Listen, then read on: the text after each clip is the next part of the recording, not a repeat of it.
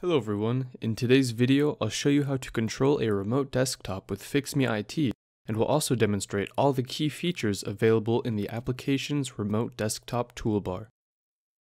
In order to run the remote desktop control operation, let's start a new session, enter the ID provided by the client, and after they accept the connection request, the expert toolbar will appear in the application's interface.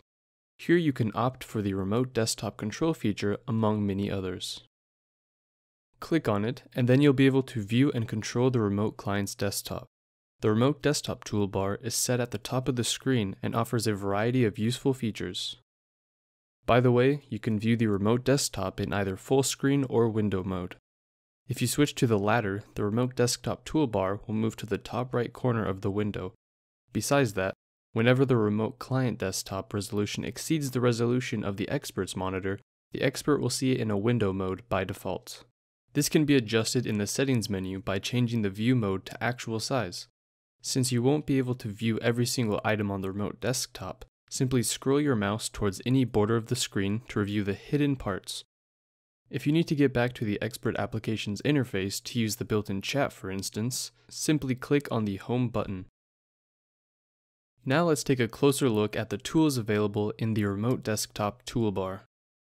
First of all, there is a pencil tool which can be used to mark or underline specific content.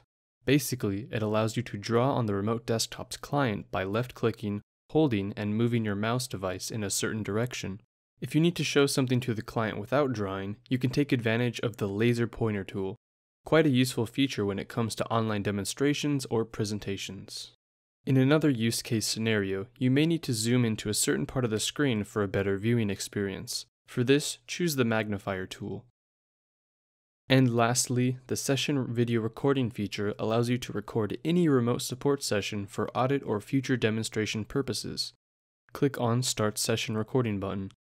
By default, all videos are uploaded to My Documents folder on your computer. You can simply click on the Show in Folder link that becomes available in the Expert Applications interface, and you'll find all the recorded sessions in one place.